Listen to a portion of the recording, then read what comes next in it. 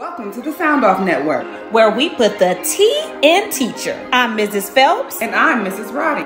And class is now in session. Let's talk about it. So your do now for today is to like the video, subscribe to the channel, and share this video. The power of the potential D is real. Oh my goodness, this story is absolutely crazy, Mrs. Roddy. What's going on with this story here? Honey, I have been following this story for the past 11, 12 days. There is this correction officer named Vicky White. She's been with this corrections facility for the past 20 years, was all set to retire. She breaks out this guy, Casey White, and the way that she does it is because she takes these inmates to their court appointments.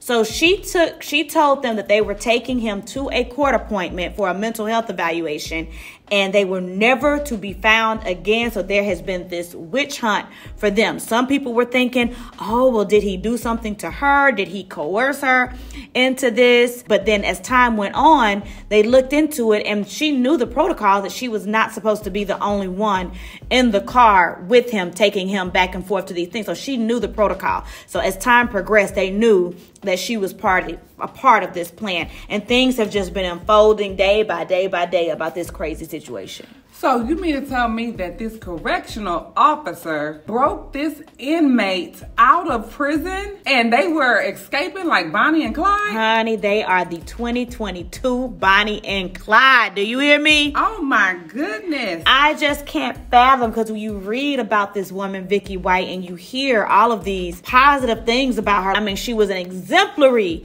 employee. She did everything right. People looked up to her. What may cause her to just flip the script like this? I don't get it. How old was she? What do we know about her? Vicky White is 56 and Casey White is 38. So she got her little young tender in the prison system.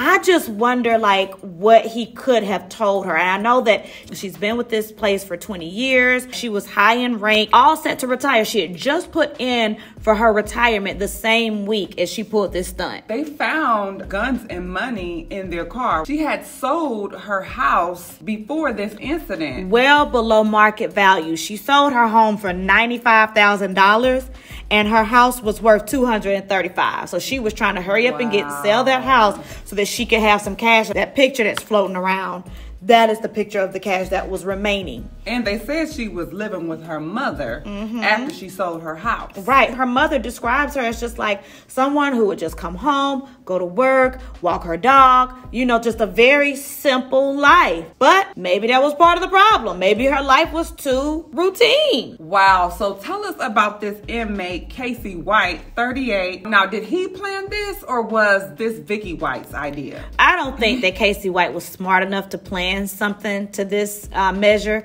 You know, what we do know about him is that he was more of a spontaneous, on the dime criminal. Like, he didn't think things through when he did it, because he was constantly getting into trouble. Whereas Vicky, complete opposite of that. Clean record, exemplary person who's like a mother figure in the office. But this whole thing just really ended tragically. But I want to just kind of go back and talk about like how she planned this out. Yes. Right? So she actually sold her house. So we know that she needed the cash. She purchased a new car, which is the car that when they dumped her patrol car, that was the car that they got into. Okay. We know that she put in for her retirement. She had purchased clothes for him. Wow. Yeah, she knew that she wouldn't be questioned because, like you said, she's the second in charge.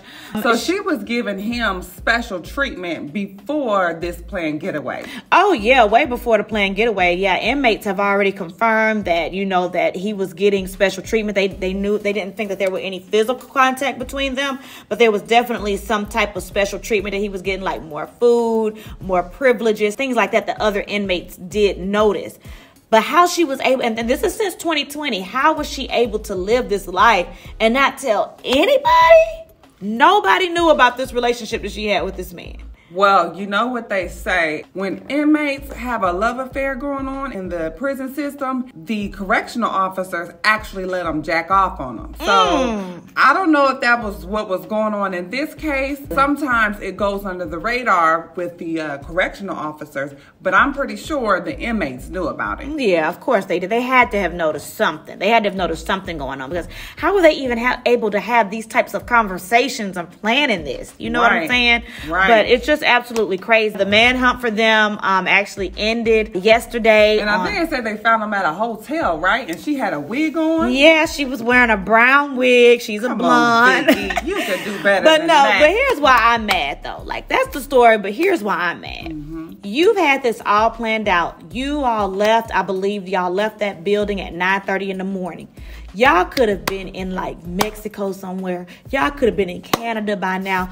Y'all left Alabama and y'all only drove 6 hours to Indiana. In 11 days, that's all y'all were able to accomplish. It took them 11 days to find them. Imagine if they had left the country. They could have been like living the life somewhere. Like, I'm suspecting that there was some other things going on behind the scenes, since she was the professional and the planner and he was not so much, and he was just the erratic person. So I'm thinking that when they got out, he started whispering stuff in her ear and maybe diverting her original plans. maybe.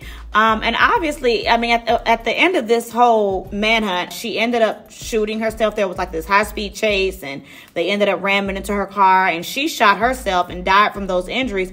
And he just kind of gave up himself very easily. He's cooperated with the police. He's let them know everything that's happened. All of those details aren't out yet, but he shared a lot with the police. It's almost like he knew, like he just wanted to get out for a few days. He knew it was going to end eventually. I think he just wanted a few days of freedom. Right. She gave that to him. She risked it all for him. Yep. And he's like, well, I guess it's time for me to go back to jail now. Wow, because it sounds like this was something that's called bad boy syndrome. Histobistophilia is the attraction and or sexual interest in those who commit crimes, particularly heinous and violent crimes, such as rape and murder.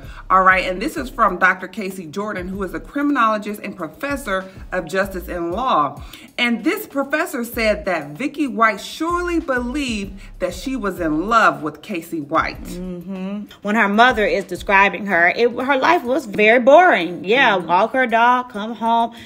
I think that this woman, she may have been going through a little bit of a midlife crisis, possibly. Or she may have just wanted some dick. The power of the potential D. The power of the potential D, honey. Yeah.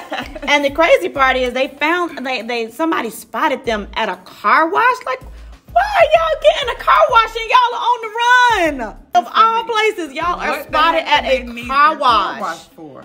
She wanted to go out like Bonnie and Clyde, and baby, she did that. Did. So what have we learned today, class? Lesson number 1. Stop romanticizing the bad boy image. It may be exciting in the moment, but the violent criminal past could backfire on you. Lesson number 2. Think before you act. We make emotional decisions when we think with our hearts and our hormones. Logically ask yourself, does this make sense for my life? And lesson number 3. If you've been in a sexual drought, the prison D is not worth it. Like the video, share the video, subscribe, and leave us a comment.